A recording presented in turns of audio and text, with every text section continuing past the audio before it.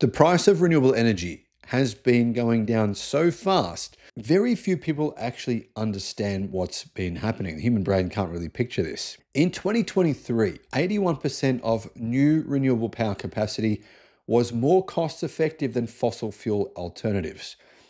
In 2025, 99% of renewable generation is more cost effective than fossil fuel alternatives. Here is a chart mapping the stratospheric cost declines in renewable energy over the past 10 years. Hello, my friends. Welcome to the channel. Great to have you with us.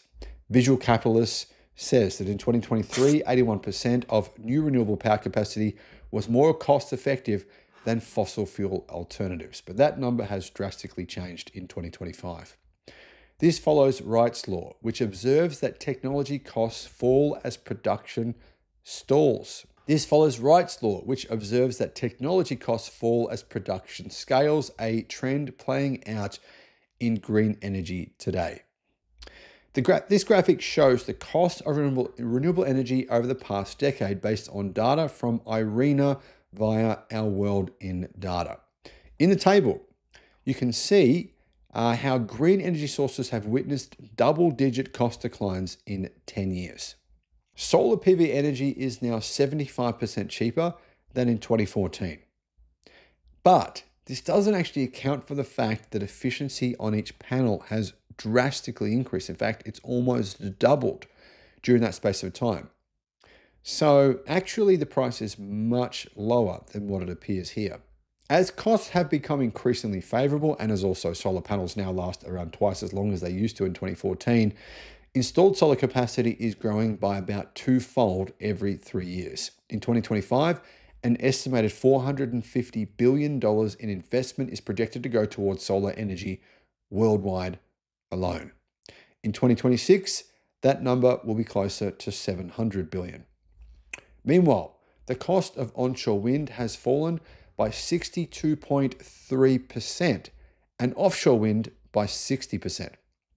This is the part, I guess, that kind of surprised me a little bit because I didn't know that offshore wind and onshore wind prices I knew it had come down.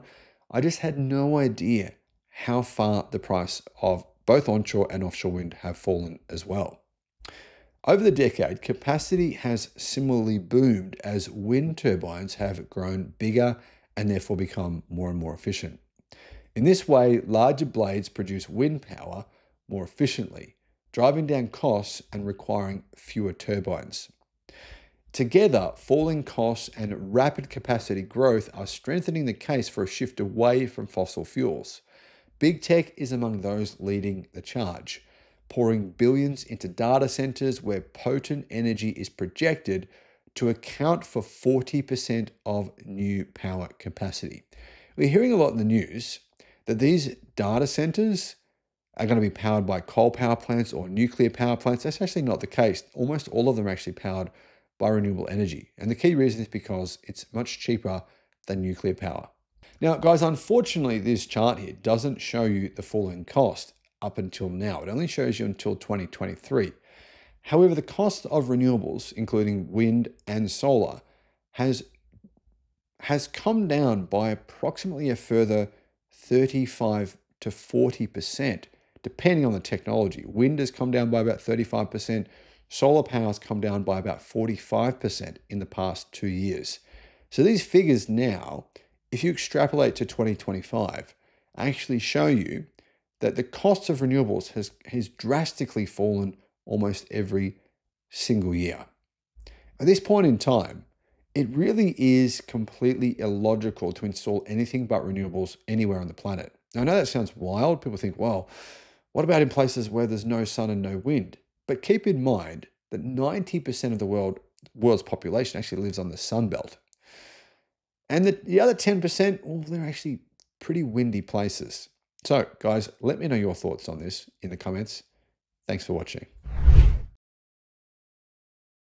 The media has been talking about how India is building coal power plants. However, coal and gas power both declined by the largest rate in more than 30 years in India in May. Now, why is this happening? Well, one thing, renewable energy.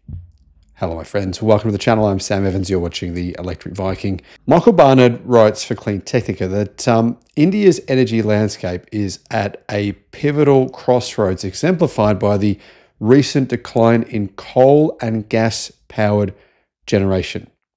In May 2025, there was the steepest year-over-year drop since COVID-19. Now, obviously, COVID-19 was an anomaly. Everything shut down.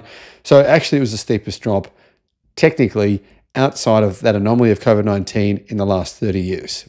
The rapid contraction in coal usage attributed to an amalgamation of economic slowdowns, surging renewable deployment, and increasingly cost-competitive solar and wind projects, along with batteries, suggesting that India is hitting a tipping point towards substantial decarbonisation.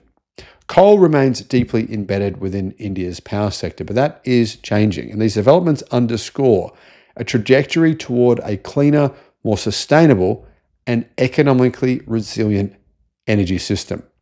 Now, it's worth pointing out that India is a very, very sunny country.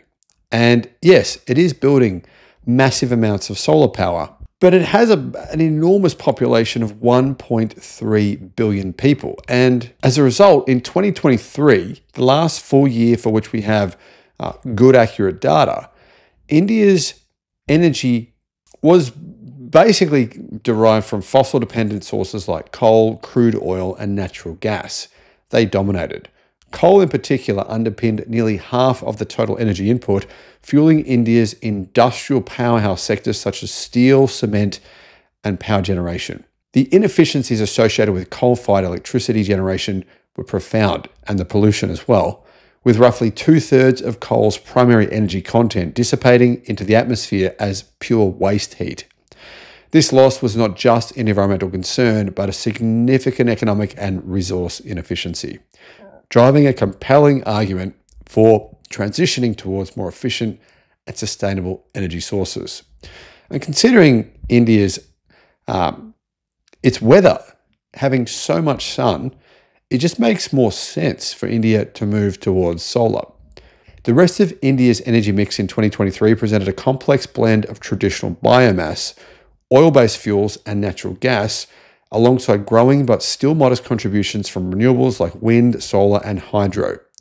Despite aggressive policy ambitions for renewable expansion, renewables comprised less than a quarter of electricity generation, highlighting the enormous challenge that is still in front ahead for India.